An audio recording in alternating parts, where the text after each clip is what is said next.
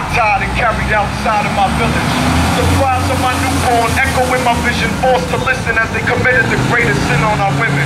I witnessed the killings of our elders and children, the bodies left unburied for the baggage to finish. I swear if I live, it's only for revenge and a chance to make amends with my family spirit. We traveled for a minute through the lands of my native till we reached a port filled with an armada of slave ships. A gunpoint, we was made to strip naked, bathed and fully shaven for the trade examination. Placed in a pen with women and men from different tribes and nations that I used to trade with. Taken and forsaken by this Captain Hawkins who marched a single file aboard his floating coffin. I hear the chains of the ship and the crack of the whip. My mind is etched with the scripts and I'ma never forget. See, we were stolen and sold from gods to property, now returning to the throne as I travel on this odyssey.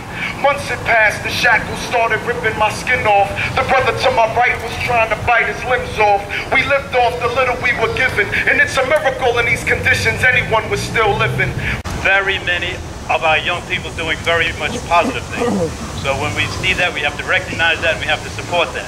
We are so glad to have him here to represent the youth of today with us. Now, at this particular time, we're going to have a presentation from the Dr. Vernon Walton, Senior Pastor from Mount Calvary Baptist Church of England.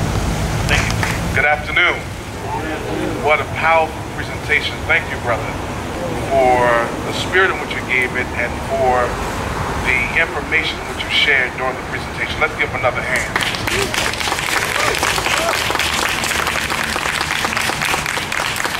Let me, first of all, begin by expressing my sincere gratitude for this opportunity to be able to have a few moments to share with you on this afternoon, and certainly express my thanksgiving to all of the sponsoring organizations for providing this opportunity, and especially to Brother Clif Arrington, who was the person who reached out and extended the invitation. This particular monument was one of the high moments, being able to lead and to bring organizations together and to finally come to the place where we were unveiling and participating in the dedication of this particular monument. And I am thankful for all of the persons who are not only here today, but many of you shared in that particular afternoon at the unveiling. And so I'm grateful to your continued support, and certainly we're reminded that the struggle continues and we should never forget the road that we have traveled and the road that remains to be traveled. And so today we gather during this pause of moment to pay reflections and homage indeed to this moment. And the truth is, as we gather, there still remains some that ask the question, why? Why, in fact, do we gather? Isn't it enough that we have the monument? In this particular book, there is a story about a people who had gone through and suffered tremendous trial and tribulation. It recounts not only their trial, but it recounts their hardship and the journey in which they had to experience. But also not only counts and gives us a sneak peek at their hardship, but it tells the story of their triumph as well. And then their moment and period of deliverance. They had been instructed to take some stones, in fact 12 stones. Take the stones and place them at the very place of your deliverance. For the day will come when your children will ask the question, what mean ye by these stones? The answer is given that these stones will be a memorial, not only for you, but more specifically for the generations that are to come. I had come into the city carrying life in my eyes. And they followed us in their cars with their computers, and their tongues crawled with caterpillars. And they bumped us off the road, turned over our cars, but we kept organizing. We kept teaching. We kept believing, loving, doing what was holy, moving to a higher ground, even though our hands were full of slaughtered teeth. But we held out our eyes, delirious with grace. We held out our eyes, delirious with grace. Come. I say come. You sitting still in domestic bacteria. I say come. Come you standing still in double-breasted mornings. Come and return to the fight. The fight for the earth. The fight for our children. This fight for our life. We need your hurricane voices. We need your sacred hands. I say come, sister, brother, to the battlefield. Come into the hood. Come into the barrio. Come into the schools. Come into the prisons. Come and caress our spines. Come, come, come, come, come to this battlefield called life, called life, called life. I'm going to stay on the battlefield. I'm going to stay on the battlefield till I die. I wish those were my words.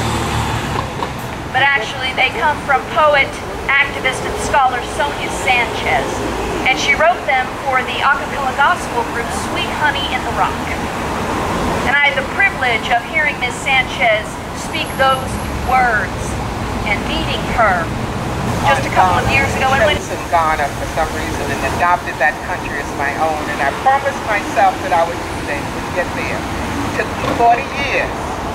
And when the plane touched down, I cried like a baby, for I knew that I had come home.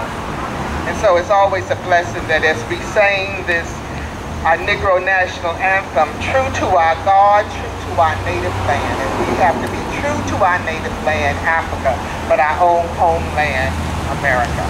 Let us bow in a word of prayer. Most holy and gracious God, we thank you for this wonderful day. We thank you, Lord, for each person who has gathered here, for each word that was said, words that touched our hearts and brought back memories. But looking ahead to a better time, we thank you, Lord, for our youth who have participated. And we pray, oh Lord, for our youth of today, and pray that they will learn of the history and not just look at this time now, but look what has passed, but look towards the future that it may be better. Bless us all, dear Lord, and help us to continue in the struggle. Give us the strength, Lord, and give us the courage to go forth. Bless us now in the wonderful name of our blessed Lord and Savior, Jesus the Christ. Amen. Amen. Thank you, Reverend. Dismiss. You wanted to say something? I just want to let you know how much the committee and the organizations that took part in this really appreciate you coming out and joining us today. We want you to tell your friends, family members, anyone you know that we'll be here next year. We would like you to come out, be part of this, take part in it. I hope you have received, just heartfelt, overwhelming, different information that's going to carry you through, and hope you remain in the struggle. Do the best that you can. We need good people in the struggle. The struggle is not over, it's far from over. So please be diligent, be committed, be dedicated. Thank you. Have a great day. Have a great life.